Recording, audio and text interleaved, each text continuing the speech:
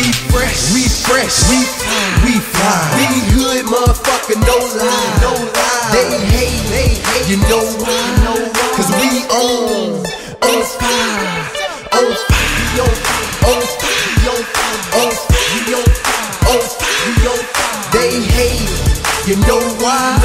Cause we on fire. Fresh white tee, brand new J's, pockets on swole, goddamn it, I'm paid. Flow sick, you can call it full-blown AIDS. Cop the whole thing, I'm about to. What's going on, gamers?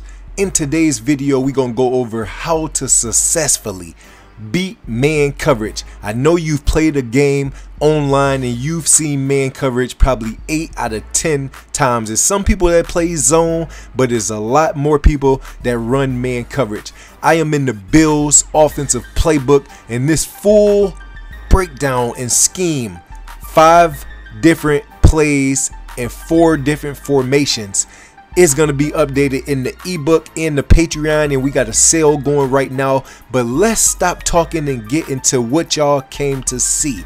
But drop a like, make sure you subscribe if you're new. The first thing you want to do, you want to take away players that are able to be pressed. So you can see me freeze the screen to the left, rewind it, get your popcorn, pay attention, write this stuff down. So now I'm making my substitutions, and the play that we are going to go over in this video is the Bills Y post. Like I said, I'm in the Bills offensive playbook, and my full breakdown scheme is going to be over this, and it's going to dominate man coverage. Plus you got your cover 2, cover 3, and some pretty decent runs in the same formation. Then you got small package formations that you can use. So now that we got that out the way, let's go over a couple ways to beat man. RPO zones, very effective this year.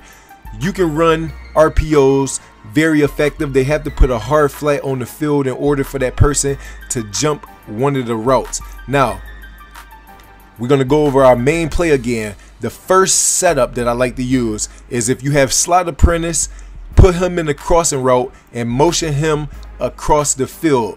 Now, also, you want to put a drag on the field if possible. On this play, I didn't put the drag, but that's something that I would like to do on man coverage. The reason the drag is so important is because it's unbumpable. Now, when you motion somebody across in a drag or a slant, that makes that route unbumpable most of the time too. So on this setup, we got a zig with the B. We always got the running back. Either they have the hard flat play underneath to stop him, and then we got the tight end apprentice. And I just wanted to pass lead up soon as he gets separation, because people are usually dropping zones on the field either 15, 20, or 25 yards back.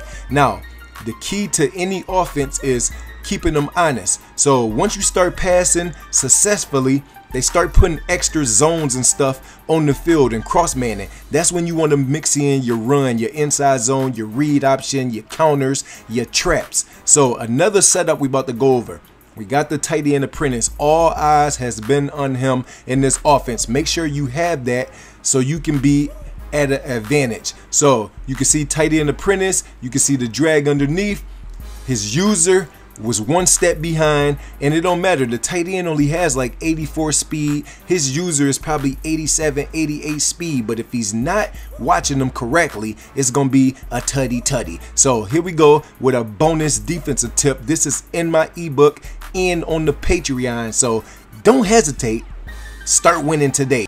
It's gonna show you how to do the best zone defense in the game, and all you have to do is just lurk across the middle of the field. As you can see right there, I send him from one zone to another. But let's get back on the offense side of the ball, because this is what y'all here for. So we got the tight end apprentice, all eyes is on him, and now with the slot apprentice, we able to put a double move on the field. We got a slant going across with the B, and the running back will be wide open based on how his formation is right now. So that's another key thing to remember. So we motion him across. He's looking for the tight end apprentice. He's trying to stay underneath it to get a pick, and our double move gets over the top of the defense for a tutty. Now, we do got 4 more plays that can beat all coverages, a full defense in the ebook, and also 3 more formations that I use. Let's go.